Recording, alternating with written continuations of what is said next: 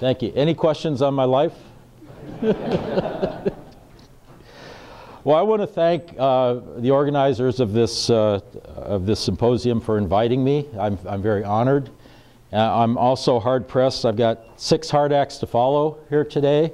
The previous talks I thought were excellent, and congratulations to all of the competitors, and may the best one win. I'm not a judge, so I have no influence.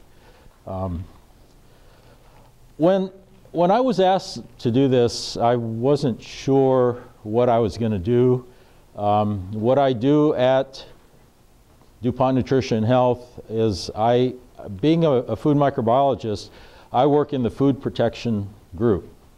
And in food protection, what we do, since I come from Danisco, which was an ingredient company, is to work with the industry using ingredient-based interventions for control of microorganisms in food. So in other words, antimicrobials. So a couple years ago, a couple colleagues and I wrote a paper for Food Protection Trends about, really, it was a guidance document for the industry, because so many people think you can just throw this stuff in the food and it's going to work. But there are so many considerations, there's so many things you need to think about when doing that, because ultimately if you don't, you're going to fail. And that's with really most any ingredient. You have to understand what you're doing. So I want to take that approach here. I've got 2 things here. This is my light. It's a bright light, and this is my control, so don't be alarmed. Can everybody hear me? I know I'm kind of a loudmouth, and I tend to like to talk a lot, so Pete said he would have a hook if I ran over time. Hopefully I can make this semi-interesting for you. What I want to do, here's what I want to talk about today. I always start with hurdle technology. Now that's hurdle technology, you hear that bannered around. Does everybody have a good understanding of what hurdle technology is? I heard it a couple times in talks today, talk about the technology. I wanted to just go over that, because that is really my central tenet. It's my basis for how we design foods for safety and quality. Okay? Wanted to go over some antimicrobials. I have a list there, short list. These are the ones that I have experience with. All the way down to protective cultures and fermentates, and then some data. So I just want to get going here. Why do we care? Okay, a couple talks today. You heard these numbers. I'm going to put them up again. Foodborne illness in the US. This is in the US. This is CDC data. They update it about every 5 to 7 years. The latest update was in 2011. And they state that in the US, 48 million people get sick, 128,000 are hospitalized, and 3,000 die per year. Okay, what does that mean? That's just the tip of the iceberg. These are the reported cases. These are the cases that they know that they can link to foodborne illness. Foodborne illness prevalence is probably vastly higher than this. Most foodborne illnesses are underreported, misdiagnosed. People get the 24-hour flu or the stomach flu. What is that? It's probably something you ate. It goes away after a few days, but guess what? You probably won't go to work. You stay home and recover, so there's productivity loss. There's a lot of money lost due to foodborne illness. And then look at the second statement. Approximately 25% of all food produced globally is discarded annually due to microbial spoilage. That's a lot of waste. We're at 7 billion people now in the world. We're going up to 9 billion by 2050. We got to feed these people. If we could eliminate that, or a big chunk of that, just think how far that would take us. At DuPont, that's what we're trying to do. One of the new DuPont, okay, I don't work for a chemical company. I work for a company that's a life science company. They're trying to redefine themselves. Okay, what do? We're trying to feed the world. That's one of the pillars, and reduce waste. And this is one place where we can start. So again, we get a very huge economic impact. And for the past 11 or 12 years that I've been working with antimicrobials, what have I been hearing from the industry? How do I get my chemicals out of my food? How do I get sorbate out? How do I get benzoate out? How do I clean up my label? How do I go all natural? If I put sorbate in there, I can't put all natural. So they want alternatives. And so back in 2004, 2003, Danisco, the original company I was with, started a program to try to develop a line of natural antimicrobials that would serve the food industry and help answer some of these questions. So the challenge here, improve microbial safety and quality of the food supply using natural and or clean label alternatives. So in the industry, how do we define food protection? You hear food protection, food protection. To a couple of dimensions. There's the microbiological aspect, and then what I call the oxidation aspect. These are the main ways that food can go bad, okay? From a food preservation or a food quality standpoint, we have the maintenance of organoleptic quality of food throughout its shelf life. And that can span either or both. Okay, you can get rancid foods, lipid oxidation, or you can get spoilage by microorganisms.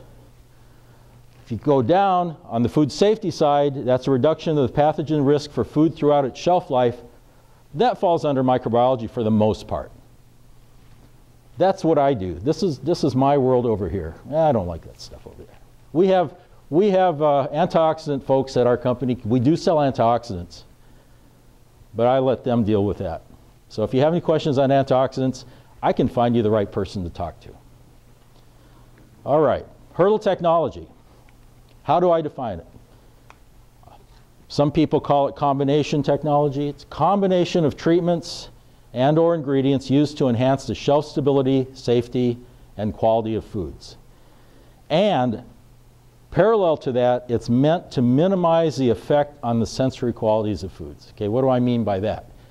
Yeah, you can make your food super safe and inedible. Drop the pH down to a level that no one will eat it. You can sterilize it. You can make your food safe. But the trick is, will the consumer buy it and eat it? So you have to balance the hurdles that you put in there. So generally, from my world, hurdles are generally meant to eliminate or inhibit the growth of unwanted microorganisms in food. Typical hurdles used in food: temperature control, whether it's your thermal process, pasteurization, or your storage temperatures, cooling, freezing, refrigeration. You can control the atmosphere. Put in reducing agents, you can control the redox potential, or you can use modified atmospheric packaging. Control the moisture. The more water you take out, the more control you have over microorganisms. You measure that in water activity, not in moisture. Water activity is what's important for the growth of microorganisms. pH control, generally lowering the pH will give you better control, but not always. There are organisms that will grow nicely at low pH. I don't want to get in people's ways here. Maybe if I go over here. That light keeps shining in my eyes. Chemical control agents, we're talking things like sodium chloride, organic acids, vinegar, things like that. Other ingredients, spices and extracts, essential oils. You saw one of the talks earlier. These can have antimicrobial properties. And antimicrobials, and I'll define that. I'll give you some examples here as we go along. Other hurdles. I like to argue that you can expand hurdle technology beyond what you're doing directly to the food. You can look at it as anything I do to control the safety and the quality of my food. Look at it as a big picture. What are some of the things a food manufacturer has for control? Cleaning and sanitation of their plant. It's very important. HACCP programs, GMP programs, design of the process, I've been in more plants where I've seen that equipment that was inherently flawed, that was just waiting for a problem to occur. Hard to clean, can't take it apart. Pest control can be looked at. You can get organisms introduced in your plant through insects and rodents. Traffic flow, and I mean, when I say traffic flow, I mean the flow of the traffic of the people that work in the plants. In a meat plant, in a processed meat plant, you keep the raw and the cooked separated, and you control the flow of traffic between them so you don't have cross-contamination. And my question mark, any other thing that you can think of that will help you control this. You can look at this as a scaffold. Your prerequisite program is really hurdle technology at its best. You put it together properly. So let's talk about natural antimicrobials as hurdles. Some examples: organic acids and their salts. Yes, organic acids can be chemically synthesized, or they can be natural. And we're talking about those organic acids that are derived from fermentation sources, from natural sources. Bacteriocins, I'll define those in a second. Who are familiar with bacteriocins here? I know you are, Pete. I'll define those, and because they're very important for what we're trying to do. Antibiotics. Yes, antibiotics, generally, you try to keep them out of foods, but there are cases where antibiotic type materials can be used in food as preservatives. Enzymes, even bacteriophage. I know in the meat industry, there's been a lot of activity with use of bacteriophage against pathogens for use as topical agents to control those pathogens. Then others, plant extracts, essential oils, things like that, more or less defined and less developed. So how do they work? Multiple hurdles. We look at 4 hurdles in this graph here: reduced water activity, lower the pH, lower the temperature, and use antimicrobials. So you look at it as, you know, like hurdles in a foot race. But what is this? This is a growth curve. Here's a log of the cell number, and here's time.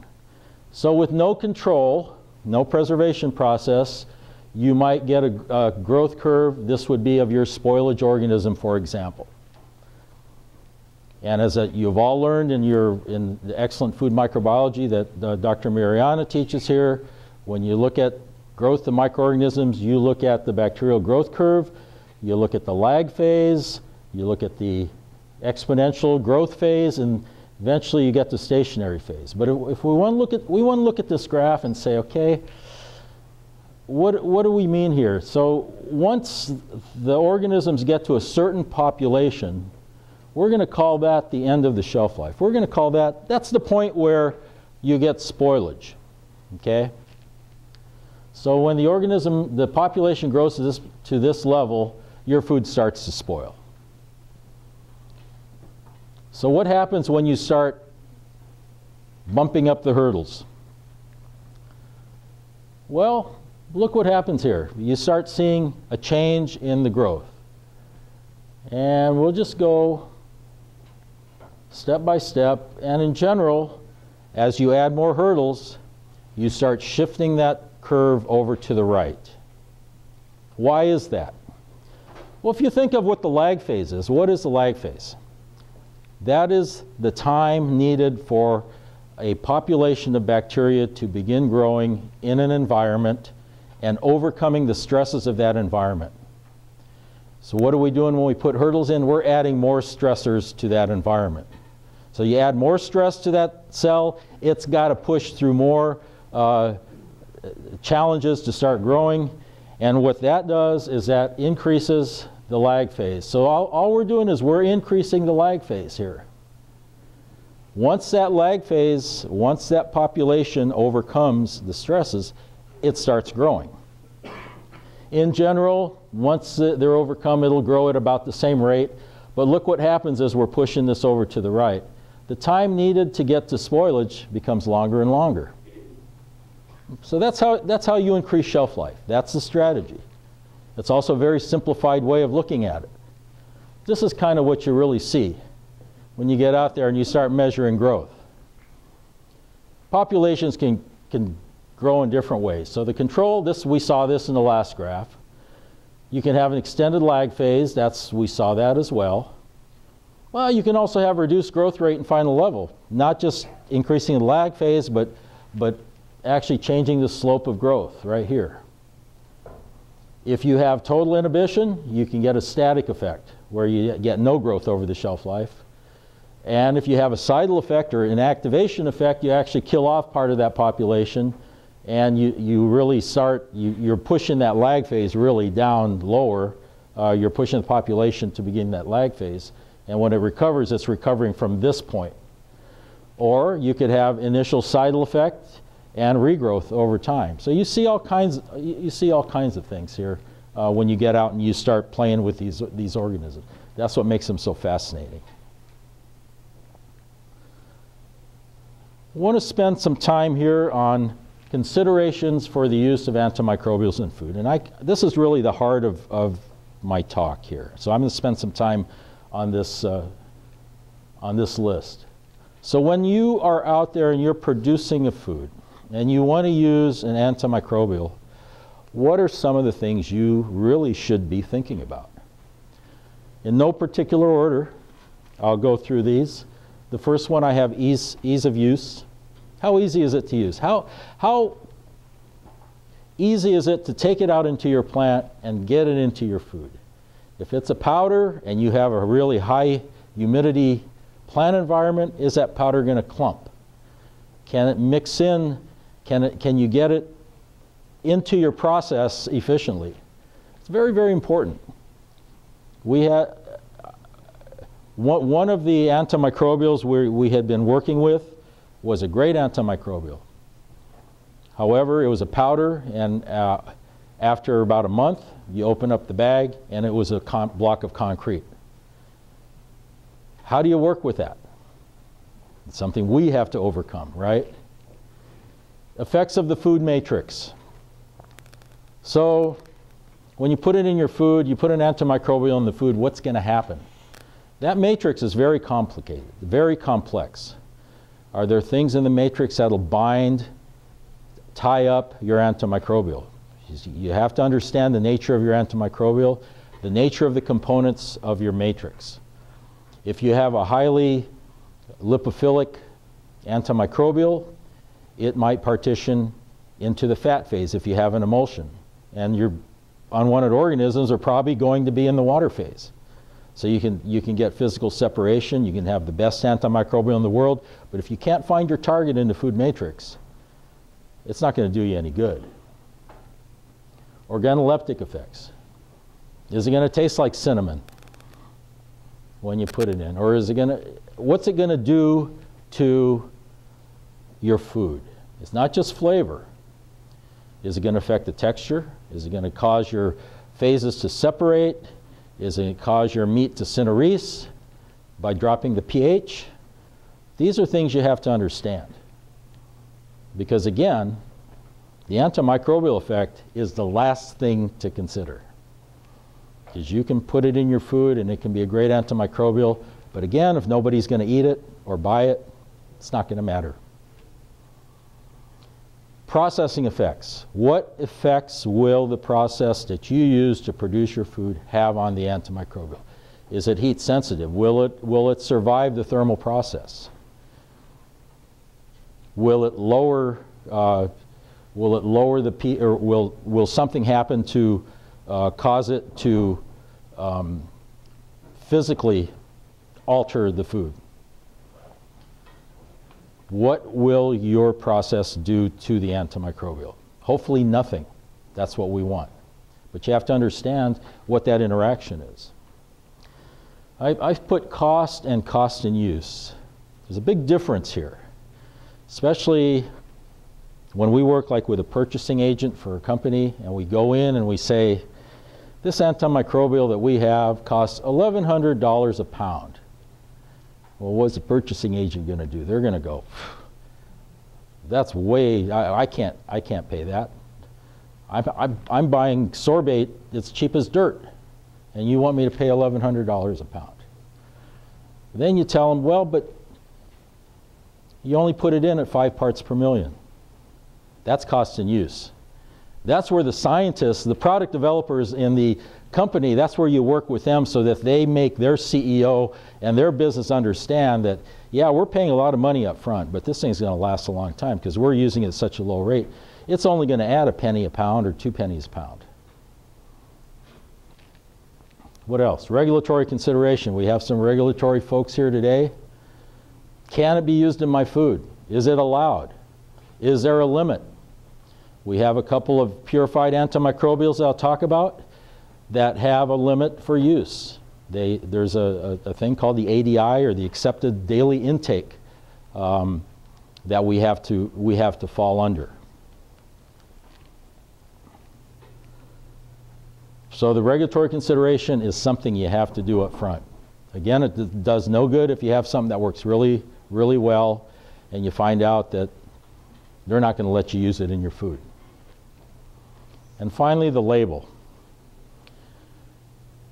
Most folks want that decision or the effect on the label to be transparent. In other words, don't change the label at all.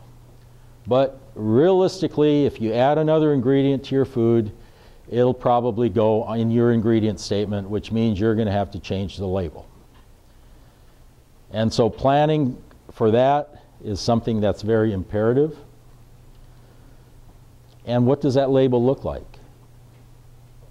Is it going to confuse the consumer? When I say the label consideration, this is when I talk about a clean label. You don't want the consumer to look at the label and be confused at what you have and not buy the product. And Lord knows today with the way communications are going around the world on social media, things like that get picked up very, very quickly and are questioned by people who don't know how to ask the right questions. We'll leave it at that. Any questions? Any discussion? Are you awake? Yes. All right. All right. I'll give you a few examples. Like I say, I work for a company that makes antimicrobials, so the antimicrobials I know are the antimicrobials we work with. I'm not here to try to sell you antimicrobials. I've taken all the brand names off. So we'll talk about the antimicrobials themselves, what they can and cannot do for you. Try to fit across pretty much the food industry spectrum. We have the cheesemaker, we have the butcher, and we have the bread maker. Those are, I guess, 3 of the biggest categories of cheese, meat, and bread. And then we have the bad guys down here. Well, I'll put that on next time. When I joined Danisco 11 years ago, one thing became very apparent. The company I joined was very, very good at food fermentations. There was a lot of smart people that knew how to run fermenters, knew how to put fermentations together. So when we started putting together our food protection program, we thought, well, what's a good place to look for natural antimicrobials? Let's look at the world of food fermentations. Let's look at the organisms that are used to make our fermented foods or our cultured foods. And for the most part, those are lactic acid bacteria. So for example, in dairy, we use Lactococcus, we use Lactobacillus, we use Leuconostoc to make cultured dairy products. I put Propionibacterium in here. Now, somebody's going to raise their hand and say, that's not a lactic acid bacteria. No, it's not. But we lump it in here because it's used in dairy fermentations as if it were a lactic acid bacteria. So we kind of cheat a little bit and put it in here because we like Propionibacterium. In meats, you use Pediococcus and Lactobacillus to make things like summer sausage, salami, pepperoni. Fruits and vegetables, you use Lactobacillus, Leuconostoc, Pediococcus to make things like pickles and sauerkraut. Fruits, you can argue wine is a fruit fermentation, right? Yes, it's yeast fermentation, but there is a fermentation that's used in wine that's called the malolactic fermentation to reduce acidity of certain wines, and that's done by lactic acid bacteria. Used to be called Leuconostoc, now it's called Enococcus. I didn't put that up there. Even breads, you have sourdough breads. Sourdough breads are basically use or are made using the ability of lactobacillus to produce lactic acid and other types of acids, and even silage. Lactobacillus is used to make silage more easily digestible by animals. So this is what what became our basis for the commercialization of fermentation-based antimicrobials. So I'll start with this diagram. You'll see this a few times. It's very simplified. We start with an organism that's a single cell, that's not a capsule or a pill. That's the only way I could think of to generate it at the time with my limited computer skills. So this is a coccus. This is a lactic acid bacteria that has interesting antimicrobial properties. Say you grow it on a plate and it shows it shows the ability to inhibit the growth of listeria or yeast or mold or something like that. So you say, that's interesting. I want to see what's going on. So as you develop this, there's two routes that you can go. You can go this way. You can make biomass, grow it in a fermenter, concentrate the live cells, and sell the live cells in what we call protective cultures. I'll say a few words about that in a little bit. Or we can go this way. We can grow it up in the fermenter, and then we can kill the cells, and we can disrupt the cells and collect what we call the metabolites, or the end products of that fermentation, and go further and purify out interesting molecules that we might find that this organism makes, whether they're bacteriocins, organic acids, enzymes, peroxides, whatever we find, right, that's making that activity. So I want to talk about a couple of purified antimicrobials that we have collected in this way. The first one is a bacteriocin. So I'll define bacteriocins. So there will be a test. This is the formal definition that I like to use. Extracellularly released, I have to read this, I'm sorry. I didn't memorize this myself. Extracellularly released, ribosomally synthesized, low molecular weight peptides or protein complexes produced by bacteria that in low concentrations are able to kill closely related bacteria. This is the most common type of bacteriocin found. So it's a bacteria killing bacteria. Why do bacteria kill bacteria? It's all a matter of competition. These are produced in environments where there's a lot of competition for the food source, and the bacteria will do anything that they can to outcompete their neighbors. And in general, the bacteriocins that are produced kill bacteria that are closely related, in other words, that will be competing for the same food source. So a lot of the bacteriocins produced by lactic acid bacteria basically kill other lactic acid bacteria.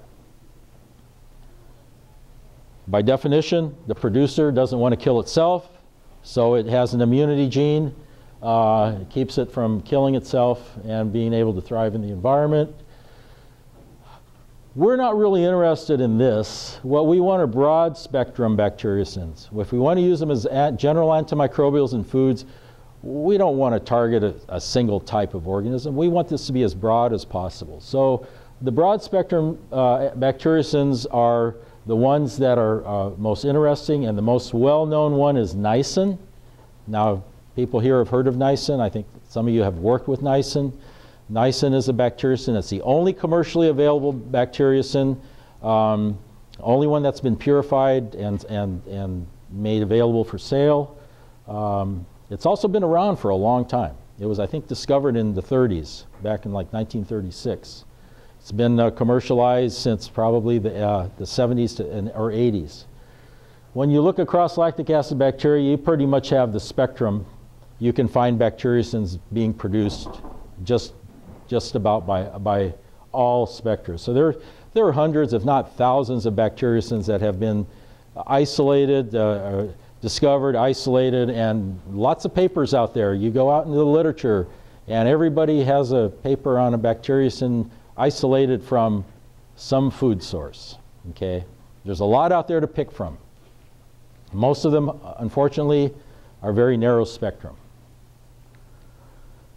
We look at the bacteriocins of lactic acid bacteria. Now, Lactic acid bacteria aren't the only class of bacteria that produce bacteriocins. In fact, most bacteria have bacteriocin producers, both gram-negative and gram-positive bacteria. But again, we want to stick into the food grade and into those cultures that are already used in food so that we don't have to worry about trying to get them approved because they're from a non-food source. It's a little bit easier path if you can do it that way. But here we have, actually Dr. Kleinhammer proposed this about 20 years ago maybe less than that, as a classification scheme for the bacteria from lactic acid bacteria. We're only interested in a couple classes here. Class 1, which what we call the lantibiotics or the lanthionine containing bacteriocins, and class 2A, which we call the Listeria active peptides. The other ones are interesting. There's some academic interest there. You can write papers on those. But as far as for application in real life food, these are the two that we have found to be utilizable in the food industry. Is that a word? Nisin A. I want to talk about that because, again, we are one of the companies that have commercialized this. It is a bacteriocin, has 34 amino acids, so it's very small. It's produced by Lactococcus lactis subspecies lactis, cheddar cheese starter culture, right? So there are strains of Lactococcus lactis that produce nisin. It is a class 1 bacteriocin, so it's what we call a lantibiotic. And it's pretty specific. It inhibits gram-positive bacteria, including spore formers, so it's broad spectrum among gram-positive bacteria. Go down further, the producer strain is regarded as safe, non-toxic. It's been approved for use in its purified form, so all the toxicology studies have been done over the years.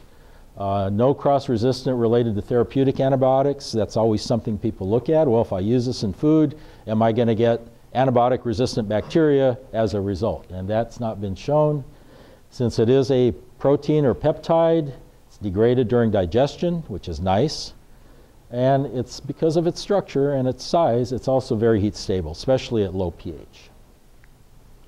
This is what it looks like. Nisin has a couple domains. It has a hydrophilic domain here and a lipophilic domain on the carboxyl side. And in the middle, it's what we call the hinge region. So the protein's able to move around that hinge region.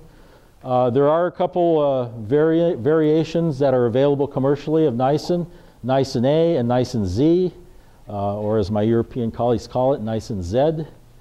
The only difference between these two is right here. There's a asparagine and nisin Z instead of this histidine here at position 27. What difference does that make? Well, in activity, they're both very, very close. I mean, they're pretty identical. You do see some physical differences of diffusion and things like that. You can separate them physically. The point is, nisin A is the one that's been around since the 30s. That's the one that was discovered. That's the structure that has gone through all the toxicology and all the studies. So all the early papers are on nisin A, and that's the one we produce. But anyway, that's beside the point. But you see it does have unusual amino acids here. And the reason it's called a lantibiotic, it has this structure called lanthionine ring, which is right here in this one. And so there are a handful of these out there. And the ribosomally synthesized part are really the changing of these amino acids. But anyway, I'm not a biochemist, so I won't go there. But anyway, this is what it looks like. Spectrum of activity. Gram-positive bacteria. These are examples of ones that are sensitive. The first three are spore formers, Clostridium, Bacillus, and Allocyclobacillus, all important in food. It is very effective against Listeria. Micrococcus, Lactobacillus, or in general, lactic acid bacteria. Brachothrix, which is a meat spoilage organism. These have all been shown to be sensitive. Gram-negative bacteria are resistant. And Anybody care to guess why that might be? Before I even tell you the mechanism of action. What's the difference between gram-positive and gram-negative bacteria? No, cell walls are the same. I mean, but the gram-negative cell wall is a lot thinner than the gram-positive. What is the gross structural difference between gram-negative and gram-positive? What does a gram-negative have that a gram-positive does not have? No? No takers? It's got an outer membrane. Remember? That's where the lipopolysaccharide is. So there's an outer membrane, cell wall, and an inner membrane. So when we look at the, so gram-negatives are resistant, and as are yeast and molds. So mechanism of action, I said that we have a hydrophilic and a lipophilic domain. So here's the N-terminal. Nisin binds to a cell wall precursor molecule. It's called lipid 2. So it's one of the building blocks for the cell wall. It's the same in gram-negative and gram-positive bacteria. It's produced on the inside of the cell, transported through the membrane where it's used out here to build the cell wall.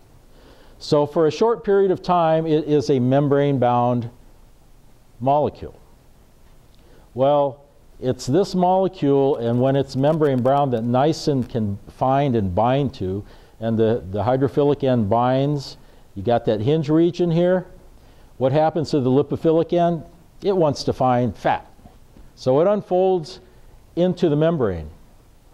So if you get enough of these molecules in the vicinity, you're going to produce pores or holes in the membrane, and you're going to get leakage from the inside to the outside. Okay. So now again, why are gram-negatives resistant? That outer membrane. Well, in order for nisin to work, it's got to get to the inner membrane. It goes through the cell wall just fine. Cell wall is very porous. It physically cannot go across that outer membrane. There's just no mechanism for it to do that. So the outer membrane is a physical barrier for gram-negatives. If you were to put in some EDTA or some citrate, and if you were to chelate the magnesium ions from the outside of a gram-negative bacteria, you would remove that outer membrane, and voila, that cell would be sensitive to nisin. Works great in the lab, it doesn't work in food. There's too many other divalent cations out there to tie up your nisin. Nisin also works on spores. The mechanism is not as well understood, but it binds to the spore surface and it prevents this part of the spore life cycle. So it basically prevents outgrowth of the spore. So in a spore former, there are two targets, the spore and the vegetative cell, because if you get any vegetative cells that make it through or escape this mechanism, those are now also going to be sensitive to nisin. So in general, spore formers are more sensitive than non-spore formers. Efficacy, I just want to spend a couple minutes on this first one. It's either bactericidal or bacteriostatic against vegetative cells. You think about nisin is producing this molecule to build cell walls, and that's the target when it's in the membrane. So when the cell, when would you expect to see a lot of targets in the membrane?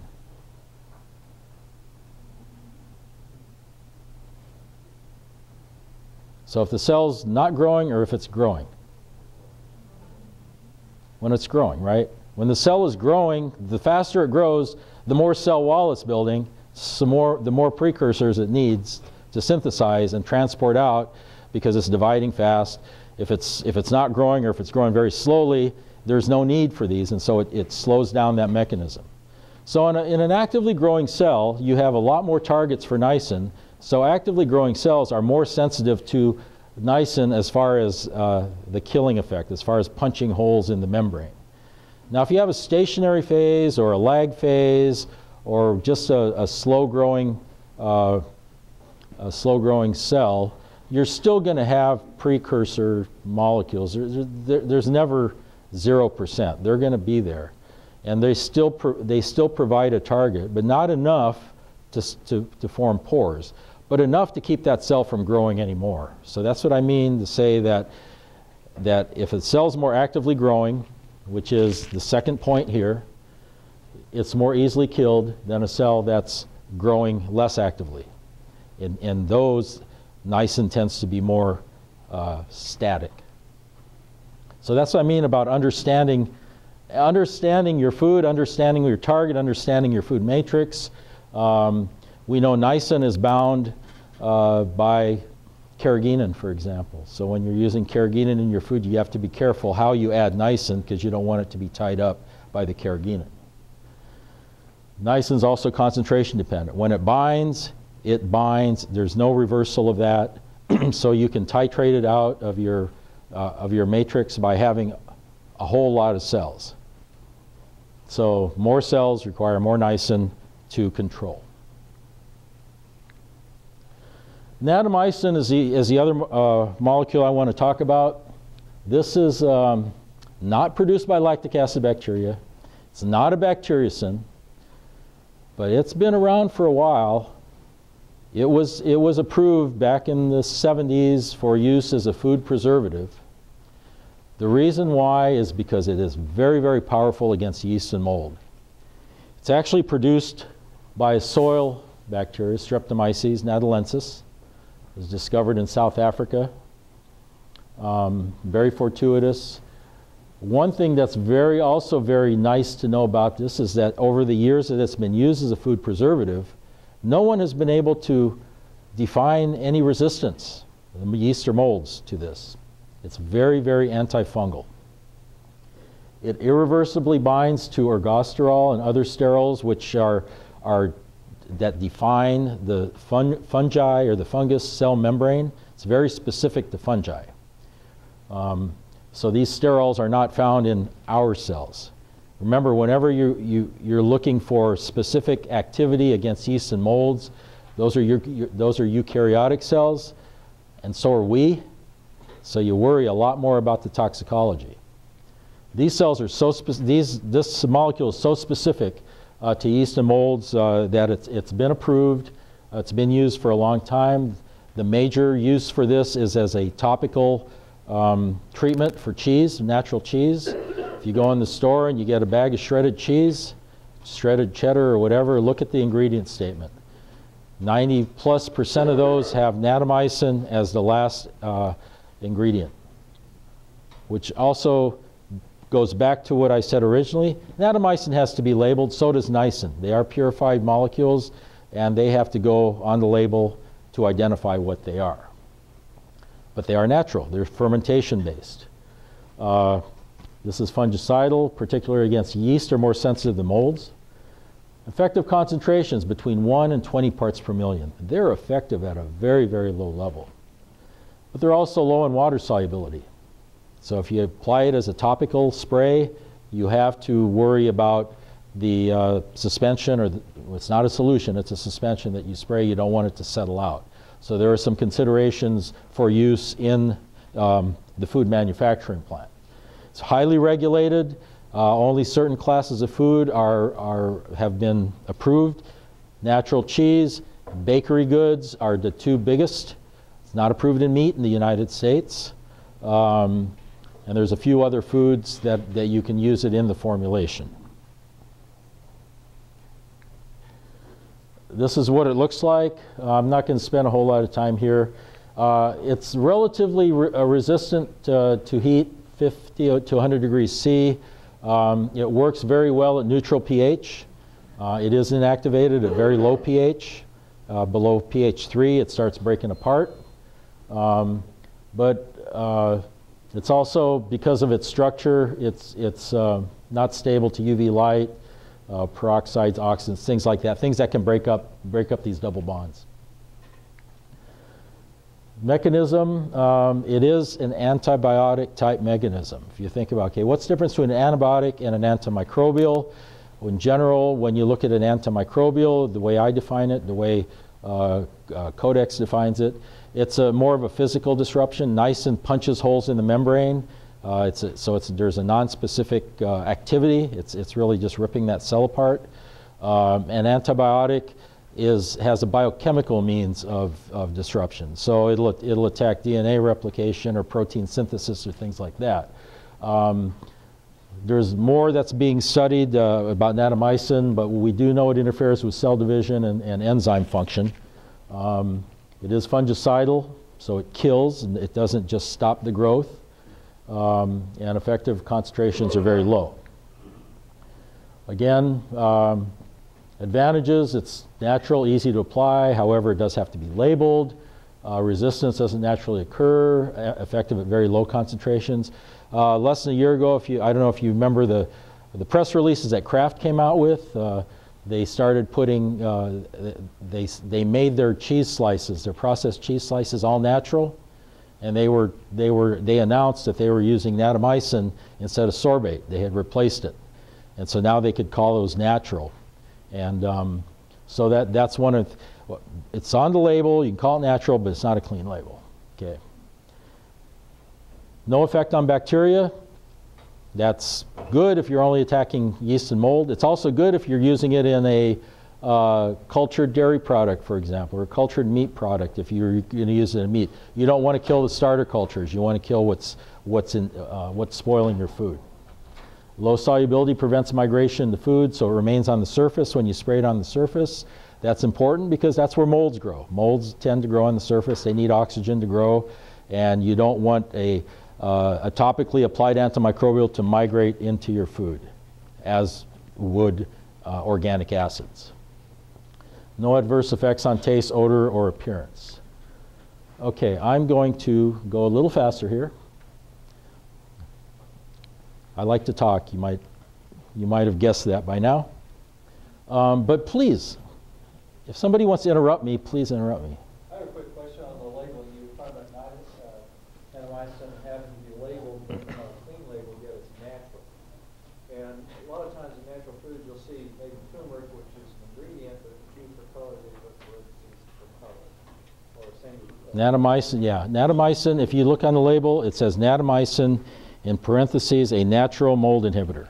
That's typically what you'll see. So my thought is, well, why isn't that clean to me? As a consumer, not knowing any better, maybe in actual terms, I think of that as a clean label. You told me you did something natural that makes my product better. Yeah, but a clean label means that the consumer can look at it and not be confused. Okay. In general. And you're always hearing about these big chemical words on there. They don't want them because they don't know what it is. And you've heard of the Food Babe? Go to her blog sometime. Okay. You mentioned all the advantages of natamycin. It really works really good on cheese. Yes. But why? Do you know why it's so expensive?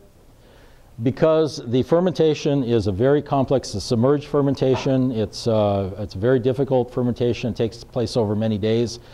So it's hard, and the fact that it's insoluble, basically insoluble, it's hard to get the yields that you need.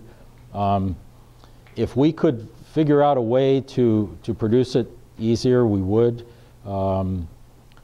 We don't want to put it in another organism because nobody wants to buy GMO, right? So we produce it in its natural host, and over the years that's been a challenge. It's just it's very expensive. That's one I was alluding to. That's very expensive, but you use it at a very low level, so you have to kind of weigh those together. Organic acids as antimicrobials.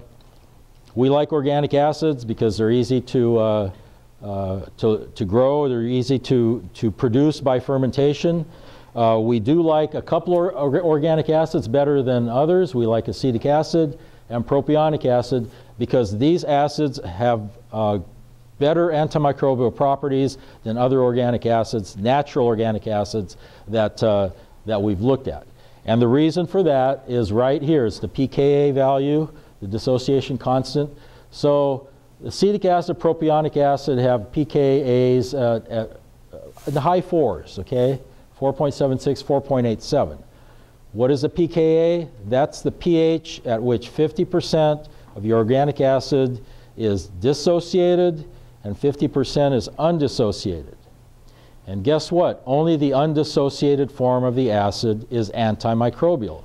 And also guess what? That dissociation is affected by pH. So organic acids are very, very much affected by the pH of your food. So Lactic acid is the other acid I put up here for comparison. That can also be used as an antimicrobial. However, its pKa is much lower. So to put that in perspective, at pH 5, 35% of acetic acid and 43% of propionic acid are undissociated. Only 6% of lactic acid is undissociated.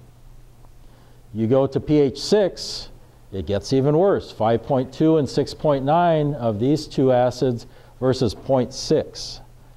So again, you remember the pH is a logarithmic scale, so that as you go up in pH, it changes exponentially. So the higher the pH, the less effective your organic acids are as antimicrobials. And why is that? Again, the undissociated form, that's when the carboxyl group has the proton or the hydrogen ion on it. The dissociated form is your carboxyl ion has given up its proton. Okay? So if we look at a cell, and in general, a cell maintains an internal pH in order for its internal mechanism to work around neutrality. And how does it do that? It does that by pumping hydrogen ions or protons in and out of the cell through this what's called a proton pump. And it also uses this as an energy generator. Okay, this also generates ATP and it allows that cell to perform. Okay, it's like it's breathing. Okay, if you want to put it that way. So, so the internal pH, depending on what the external pH is maintained through this kind of a mechanism. What happens if you add organic acid properties? Well, in order for that organic acid to be antimicrobial, its R chain or its side chain needs to be small enough so that it can pass through the membrane. It needs to have lipophilic properties, so to speak. But it also has to be undissociated.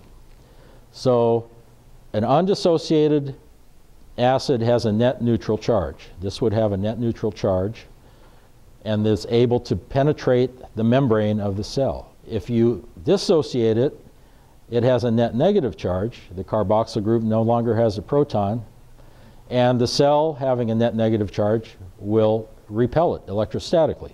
So it's the undissociated form that's able to penetrate the cell.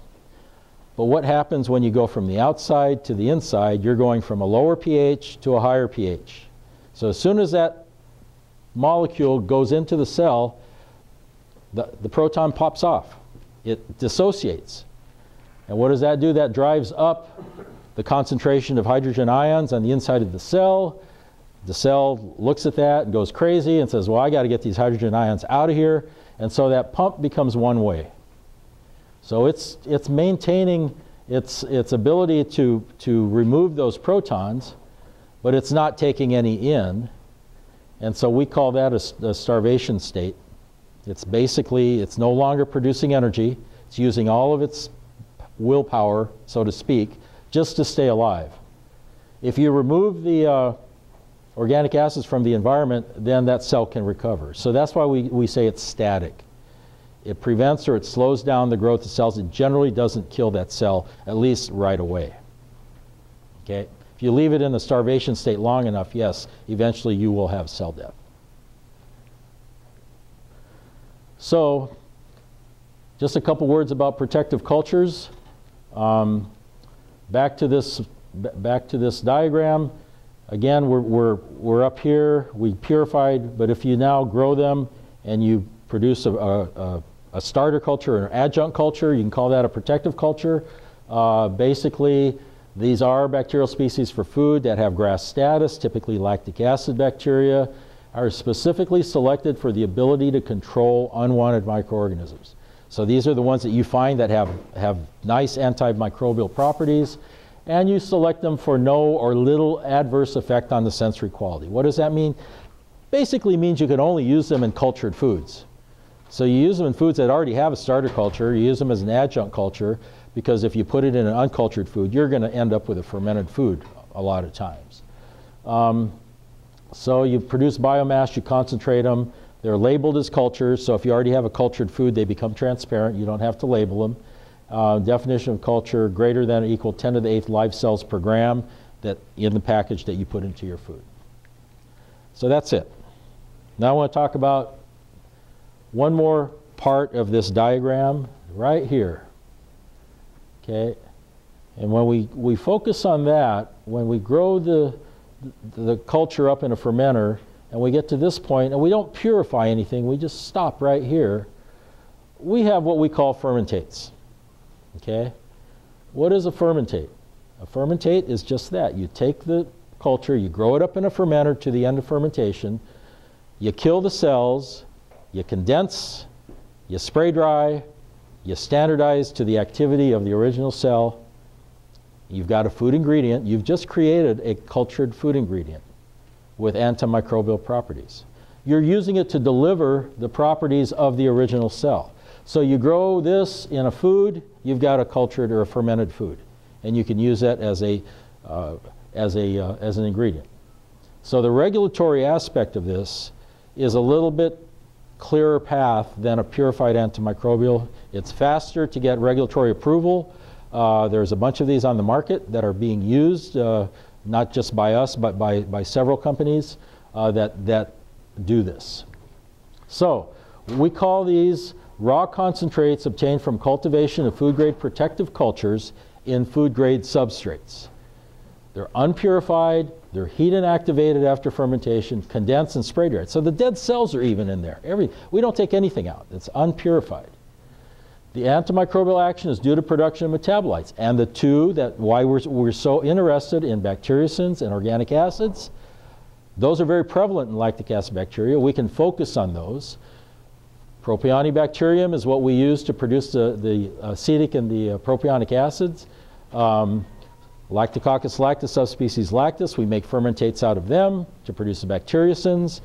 So we can tailor make these things to go after whatever we're trying to go after.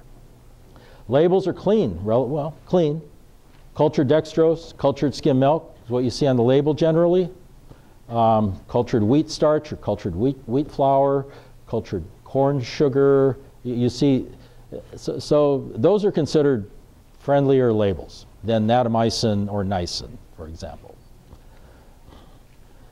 These have actually been used very nicely to augment hurdle technology. Remember, antimicrobials are hurdles. They're not a means by themselves. They're used in hurdle technology to give you enhanced power over control of your food. They're generally used to protect the organoleptic property of food products and to extend the shelf life or prevent spoilage. And it's been shown from time to time that you can actually start looking at the other hurdles, reducing the processing temperature a bit, allowing less acid, raising the moisture. So what are you doing when you do that? You're increasing, or you're enhancing the organoleptic property of that food. But your target is still to get the same quality or safety at the end. So the more hurdles you have, the more you can adjust those to get to the end point that you're looking for. Clean label, cultured skim milk or cultured dextrose, sometimes maltodextrin. Maltodextrin is used as a drying agent for the cultured dextrose part. Skim milk is typically used as a drying agent for the cultured skim milk.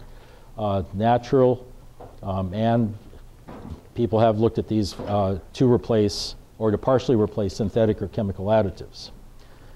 Now, I am in my hour, and I have my last few slides are data slides, so let's take a poll. Who wants me to quit now? Oh, please, oh, please. No, no, no. Like I said, I like to talk, and I'm sorry about that. I tend to get off on tangents sometimes. They're familiar with over-talking. I know. I come from the Pete Muriana School of Presentation. Actually, we both come from the same school, our major professor. Get more for your money. So I just want to show you some examples of how these antimicrobials can work. Okay, and in no particular order, again, these are just data slides. Here we have the effect of the antimicrobial agents on the growth of penicillium species in yogurt. This was a study we did years ago for a yogurt company where we actually surface inoculated yogurt with a penicillium species from yogurt.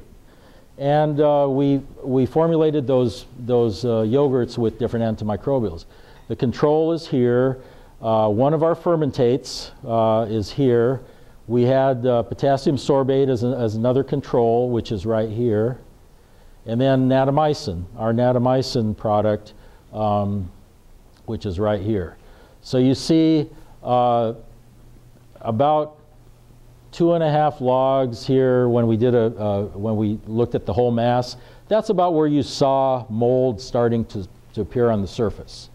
That's when it became visibly noticeable. So here we have about 10 days, or probably as actually 8 to 9 days in the control. With sorbate and with natamycin, we got close to 50 days before that mold appeared. And again, we inoculated this mold at about 10 to the, oh no, it was 100 spores per mil. And the fermentate, which is, again, it's not a purified antimicrobial, it's a delivery vehicle for antimicrobials. You expect that to be somewhere in the middle, and we did. We saw probably about 30 days of the shelf life compared to the control. So you can see how you can start making choices with these. Here we have a fermentate versus yeast and sour cream. This was a naturally contaminated one. We did not inoculate this. After 7 days in the control, again, this was at 45F, we started seeing outgrowth of the yeast, whereas the fermentate held it in check for 21 days before it started going. So this is very similar to that hurdle graph that I showed you, right? You have an extended lag phase, but now you're extending the shelf life. Pathogen control, Listeria monocytogenes in bolognese sauce with a nisin preparation or a fermentate. Again, I'm trying not to do brand names, but I couldn't change these slides. So the control, you see these were inoculated about 2.5 logs. You can see at 10 days, we're up 8.5 logs. As you go up in the concentration, so you have, this is a fermentate at 0.2%, this is a fermentate at 0.5%. So at 0.2%, you get a lag, and then it starts growing, but it outgrows, the Listeria grows just fine. But if we increase the concentration, we pretty much get a static effect here. With the nisin preparation, we either went in at 100 or 250 parts per million of the nisin preparation. And you can see here that the 100, although it gave a little bit of an effect, it really allowed growth. But so if we went up just a little bit, we were able to hold it in check. Okay? And on and on. This is a blend of fermentates that we used against Listeria challenge and chicken salad. And you can see as we went from 0.5 to 1 to 1.5%, we were able to control the growth of Listeria. And here's the control. Talking about essential oils, we do have an antimicrobial that contains mustard, white mustard essential oil. And we use that to control outgrowth of yeast and mold. Very limited in its use to savory products because you can pretty much taste that mustard. So in barbecue sauce, we use sorbate as a control, and in no antimicrobials, you can see that our blend here worked beautifully, and just as good as potassium sorbate. But now it's a natural blend, labeled natural flavors and cultured dextrose. Same thing in ranch dressing. Low pH, again, these are low pH foods, so we do get better effect of the organic acids at low pH. You see that, again, sorbate and this blend work pretty much in concert. They work equally well. Again, natural versus chemical label considerations. And finally, I want to stop with Listeria control in processed meats. And when I first joined Danisco, one of the challenges was the new directive from FSIS on the control of Listeria and the definition of alternative 1, alternative 2, and alternative 3. So that was in everybody's head. We need alternative 1. Alternative 3, who's familiar with that terminology? In general, FSIS came out to meat processors and said, okay, this is for processed meat for post-process contamination of Listeria. If you don't do anything, if you rely on GMP, sanitation, whatever, that's alternative 3. Now if you put in interventions, if you put in an intervention that actually shows inactivation of Listeria in a validation study, if you can show at least 1 log reduction at the beginning, and actually they like 2 logs, then that would be one of the criteria for getting alternative 1 or alternative 2. The other criteria is, in the validation, if you're able to control the outgrowth of Listeria over the shelf life, so that, and in these meats, these validations were like 90 days long. They want to control, that's the shelf life the industry is looking for, out to 90 days, 80, 90 days. If you can control, in a validation, the outgrowth of Listeria to less than 2 logs or less, then that'll be another criterion for the alternative 1, 2, or 3.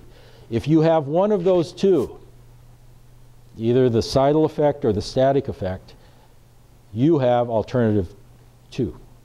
If you can show both of these, then you have alternative 1. And the thought was, if you get these things under control, we will leave you alone. I mean, we won't show so much oversight as far as inspections and things like that. Let the industry start governing themselves. But really, alternative 1 is very, very hard to get, and so FSIS would question a company if they got alternative 1 and say, well, we're going to inspect you anyway because we don't believe you. So alternative 2 is really where the industry headed for.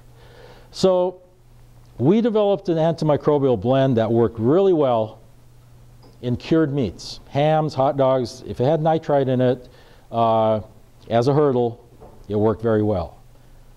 And so we had this blend for many years, but the challenge was when we put this into an uncured meat, so say roast turkey or turkey loaf, something like that, it failed miserably. It would not hold the Listeria down in validations. So we developed, over the course of 8 years, we developed a blend, which we actually commercialized last year, and we call it this CDV, and it's really cultured dextrose and dried vinegar, buffered vinegar. And you can see we worked with a company out in California in their products, in their plant, to do a validation. These were diced chicken strips right off of their formula and made at their plant. And this was lactate diacetate that they were using as their intervention. And so when we did a challenge study, and this is just outgrowth data, the control grew out to, by 70 days, we were up close to 6 logs of outgrowth. The lactate diacetate held it in check for about 30 days, and then it pretty much grew about the same way, the same rate. But our product, we were very surprised to see how well it worked. Actually held it over 7 days, actually even started decreasing it over time.